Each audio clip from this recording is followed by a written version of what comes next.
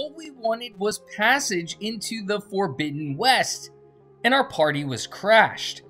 What's up, YouTube? Zero here, and today I have the boss battle against Grudda, or Regala's champion, in Horizon Forbidden West. Now, this boss battle is in the main quest, the Embassy, where we are about to head into the Forbidden West, but unfortunately, our party was crashed.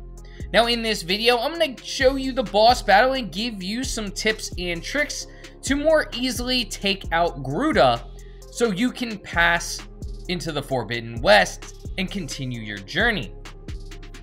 Now, one of Grudda's main moves is going to be a shockwave that he sends out along the ground.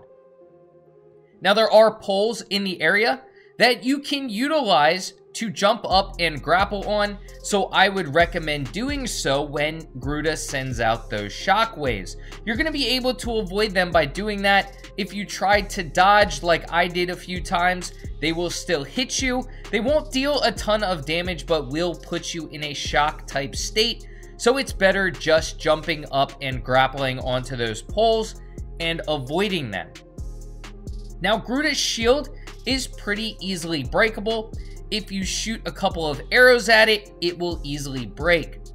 Now, one recommendation is I would stick more to longer range combat against Grudda.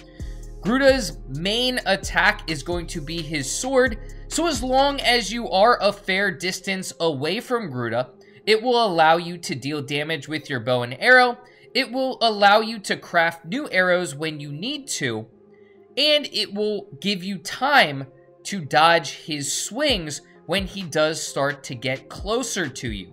So I would recommend going the bow and arrow route instead of trying to hit him with your spear, because you can see he is fairly easy to dodge. He'll also throw a bomb every once in a while, just dodge back. They do take a little while to charge up and explode. Now, make sure you're utilizing your concentration when you are utilizing your bow and arrow, so you can get some easy headshots after you destroy his shield, and of course after you destroy his helmet, because he does start with a helmet at the beginning of the battle, so you can destroy that as well and get some nice critical hits off shooting his head. Overall, this battle isn't too tough, and hopefully these tips and tricks made it a little bit easier for you so you can easily take out Grudda and pass into the Forbidden West to save the world.